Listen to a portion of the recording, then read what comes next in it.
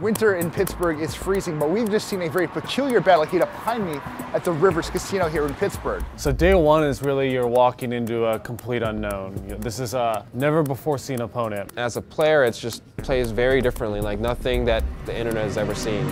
4 of the world's best players have been taking on an artificial intelligence called Lebradas at AI researchers' game of choice, Heads Up No Limit Texas Hold'em. AI systems can come up with solutions that humans initially find surprising. It wasn't just a matter of figuring out a strategy versus a static opponent. It ended up changing the strategy as time went on. It has invented ways of using these tiny bets, huge overbets, and so on, which are typically considered bad moves. But when you look deeply and once you've come to understand them, they actually turn out to be better. It's actually showing that they're not bad moves. They just have to be used right. Now, the implications can and will reach well beyond just the realm of gambling, but let's not get ahead of ourselves. For now, let's take a look at Lebradas, how it works, and what's happening with the people trying to take it down.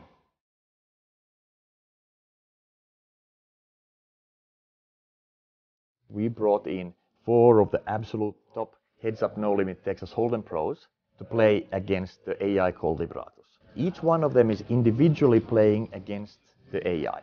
My name is Dong Kim, and I've been playing poker for about 8 years. I've been playing professionally for about 7 years, and this would be my second time playing an AI.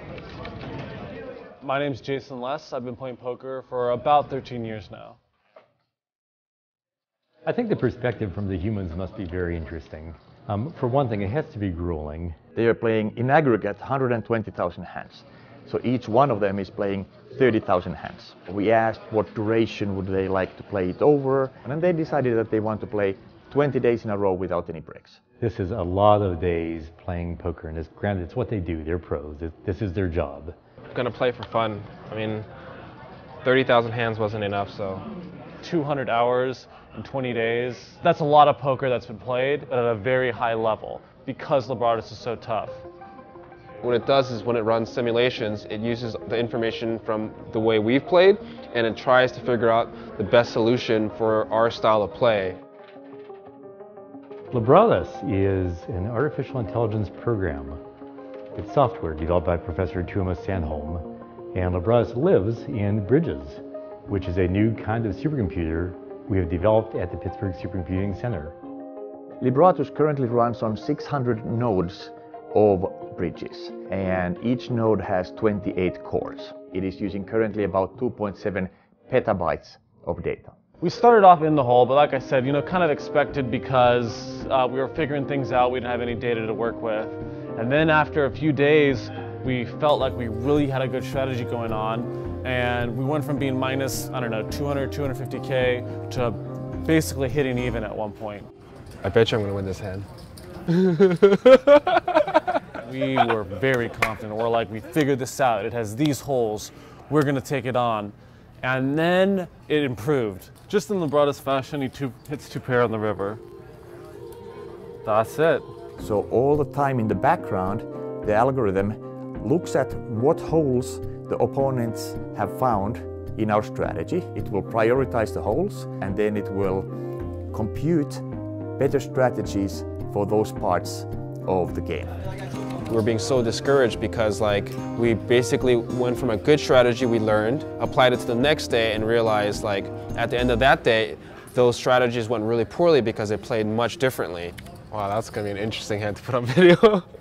We'll take some losses at some point if the opponent really has found out some holes, but those holes will go away. Oh my God, it was absurd. We were like, Jesus, this is not going well. The hopes of winning kind of went out the window, and then we were just trying to make it close because we really started to get a feel then, a real handle on how much it was improving day to day. If you could speak to Lebradas, what would you say to it? Please stop. This is really an important milestone for artificial intelligence because unlike other games where the complete state is known, in poker you have to make decisions with incomplete information and without necessarily revealing your own information. Heads Up No Limit Texas Hold'em Poker has emerged as the leading benchmark for measuring the quality of these general purpose algorithms for solving imperfect information games. In contrast, in games that are perfect information like tic-tac-toe, checkers, Othello, chess, Go, the player whose turn it is to move knows exactly the state of the world. An imperfect information game is a game where when it's a player's turn to move, the player doesn't exactly know the state of the world. Heads Up, No Limit, Texas Hold'em Poker, it's a huge game of imperfect information. So it has 10 to the power of 160 different situations that the player can face. So that's 1 followed by 160 zeros. And that's more than the number of atoms in the universe. So you cannot just brute force your way through it. It would be too big to even write down. It takes a machine learning approach that I think is interesting because Professor Sandholm did not teach Lebradas how to play very good poker. He taught the rules of poker. And then the program found the optimal strategy. So we have not programmed the strategy for poker, we have programmed the algorithms for solving imperfect information games. That's actually what's really true about this AI. It makes like the sickest value bets and value raises. It knows exactly how thin it can go. I swear it like learns from our ranges somehow, I don't know. What makes Lebradas' style unique is it uses a mixed strategy. It'll do lots of different things with lots of different hands, different frequencies at the time. It plays these weird bet sizes that are typically considered really bad moves. So these include tiny underbets like 10% of the pot, or huge overbets like 20 times the pot. Humans aren't like that. Humans, for the most part, tend to be, I'm gonna bet these hands on this flop. I'm gonna check these hands here. I'm gonna raise these hands here. Lebradas mixes in a whole bunch of everything to make it unpredictable. It's just very difficult to deal with. So the playing style is really unlike any other human. It forms collective wisdom, things it can refer back to, and then the learning continues. And all of this knowledge feeds back into the program for the next day, for the next round of competition, for the next session. And so what the humans are finding is that as they have tried new things, and they have, Lebradas compensates. We analyzed some data, and we thought that we had good reason to believe if we 3-bet a ton of hands to smaller sizing, Lebradas wouldn't play well against that. Because in previous days, it wasn't playing that well against that. Because that's really how you're going to beat an AI that has a weakness. You find its weakness and you go all out, or at least that's what we thought. These players are very clever. So they are doing coordinated search for holes in the bot. They're playing different sizes to see if one of the sizes works better than another. But I think that they come to the conclusion that in the normal range of bet sizes, the biggest holes have already been patched. So now they are playing very large bet sizes. So we came out firing that day with the good old 80% 3-bet, which if anyone knows anything about Heads Up, that's just insane. And then we went and looked at the data afterwards and we saw new statistics, new numbers. No, now this 3-bet to this size and stuff was no longer working well. So the humans are now in a way painted into a corner where they're playing these very big bet sizes in hopes of finding holes that haven't been patched yet. But playing these big bet sizes itself is not a very good strategy.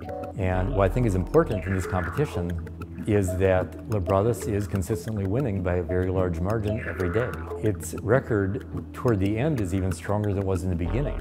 So the way it's looking now, Lebradas is going to win. All right, we got the last few hands here.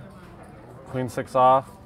I'm not going to play it. We played for 20 days and we lost pretty decisively. Do we think we could beat it if more time went on? You know, I don't think so. I think we could make it a lot closer, but Lebradas is just too good. I can pretty confidently just humbly admit defeat here. So I'm very happy that Lebradas won with such high statistical significance. There is at this point no question that Lebradas is better than the best human players in Heads Up No Limit Texas Hold'em. And I believe that this has significant implications for the future. Who wouldn't want AI assistants to improve their strategic reasoning in negotiation or in their day-to-day interactions or businesses? Why wouldn't you have in your negotiations AI support that's superhuman? It's absolutely true that Lebradas is not just about poker, but it's a really critical milestone in developing AIs that can solve real-world problems with incomplete information, which are the ones we have to solve to advance society, not just poker. The fact is that this competition is one of over 650 projects that are currently using bridges. In the life sciences, people are solving very large genomics challenges. They're sequencing plants, like wheat, that will let us develop more drought-resistant, pest-resistant crops. They're solving problems in metagenomics, understanding how the microbiome within the human gut is affected by and affects diseases like type 2 diabetes that can lead to better treatments and perhaps eventually cures. Someday, Lebradas or a system like it might change the way we wage war, conduct business deals, or even treat disease. Our pro players might not have won, but in the process of losing, maybe they just did society a huge favor. Hopefully this small little milestone is like my little duty to the world. This point was inevitable. There was going to be a day when AI overtook humans and heads up no limit.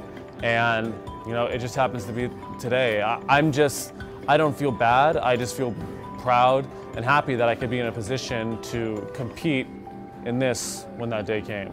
I really can't wait to see what Professor Sandholm's group is going to apply to next. I think it's going to be more and more AIs interacting with each other, but if done right, and which is very important to me, it's always helping mankind.